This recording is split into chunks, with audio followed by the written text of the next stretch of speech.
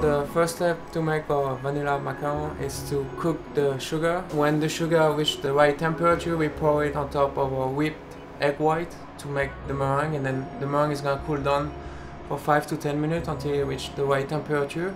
Then when the meringue is ready, we're gonna fold it into our almond paste mix, and then we're gonna bring it to the right consistency. When the consistency is good, we're gonna pour the whole meringue mix into the depositor, and then we're gonna pipe each one of them so they're all gonna be perfect and the same size.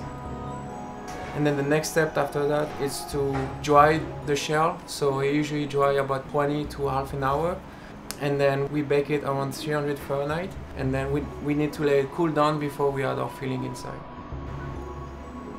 For the filling, we use a vanilla bean ganache, and then when our shells are cold, we just pipe a little bit on the inside to make like a little sandwich. We have a team of 3 persons just doing macaron all day. We usually sell about 5,000 to 6,000 pieces a week.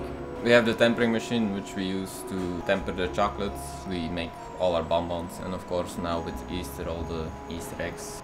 Once the chocolate is in temper, we take our egg mold, fill it halfway with the tempered chocolate, then put on the other half and twirl it out so the chocolate gets an even coat. The next day we unmold it and then finish it. This year we're aiming to have 10,000 of the small regular Easter eggs. The big ones, that depends on the demand. It's usually people bring it to like an Easter party at the office, or like for friends, or like they want to do something special for someone.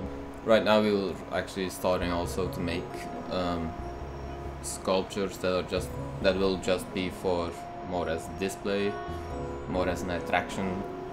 All the colors on all the eggs is cocoa butter, that's colored with different coloring, food coloring, so everything's completely edible. All the eggs and everything else we make is made here. We have 4 people who make all the chocolates.